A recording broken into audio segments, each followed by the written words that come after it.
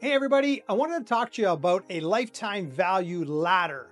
So a ladder in marketing is where you can take a customer from, the newest customer all the way through to a lifetime value of a customer through a process. So let's look at this if we were an HVAC company, so heating, ventilation, air conditioning.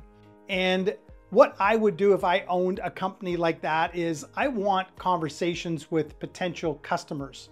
So I might offer and start the process with something like this. So let's go and say that this is value and down here is pricing. So price and this is value. And what I might promote on maybe a social media post might be something like, hey, hit us up for a free air filter for your heating system coming into the fall. So you might start here with a free filter. Okay, that free filter costs you a little bit of money, to get your tech out there. But once the tech gets out there, he could then say, folks, while I'm here, would you mind if I did a free inspection? And you could look at the furnace. And then you could talk to those people about potentially, if you do this, and I would suggest doing it, a monthly maintenance program. And that monthly maintenance program might be, I don't know, 19 to 29 bucks per month. And you develop a program for those people, okay? So you can see what's happening is you get in the door with a free filter, you kind of upsell them to a maintenance, and this would be a maintenance program. And from the maintenance program, sometimes you might find something that needs to be replaced. So you might have a part that might need to be replaced for 200, 300 bucks. Okay. Now I'm not saying sell something that's not needed. I'm saying if you're in there doing a maintenance and you see something, then potentially you might have a $200 or $300 sale there.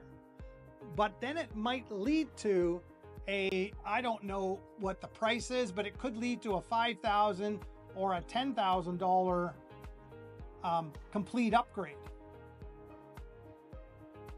where they need a new furnace, or they need a new furnace and a new air conditioning system.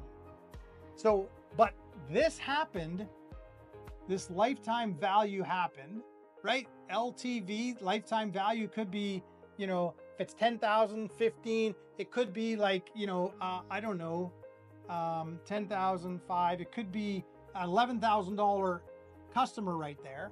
It all happened because you did this. You got smart and said, you know what, how do I get into the homes of these people?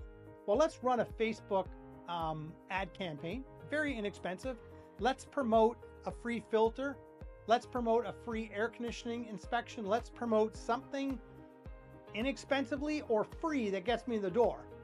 And then I can start to look at what this might look like. Now, I'm just showing you some examples of what you could potentially do, but you as an HVAC contractor would know exactly what would resonate for your customer or potential customer to get you in that door.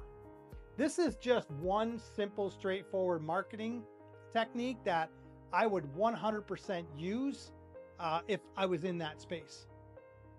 I hope this helps. Thanks.